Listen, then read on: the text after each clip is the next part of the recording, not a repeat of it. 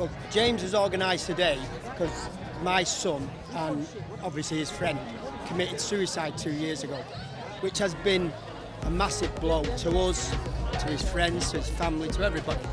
And James obviously reacted to that and has organised today to make it a celebration really, rather than let us all be down in the dumps.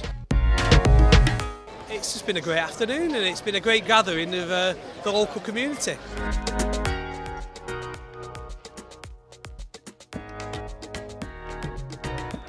And off we are, and off we go.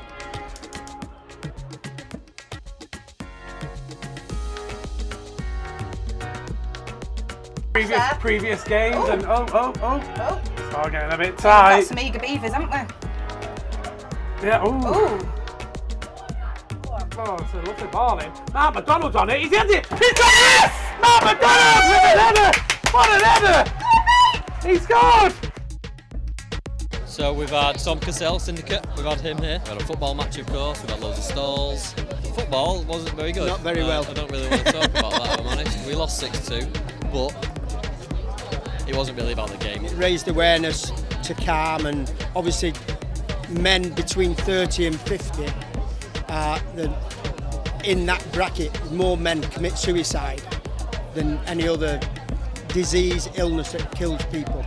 And you know, if we can raise awareness to that, then that's a good day. That's a good thing.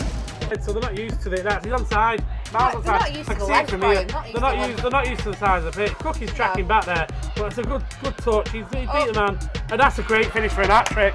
Well done. What a great finish for an hat trick for number 11, Woody.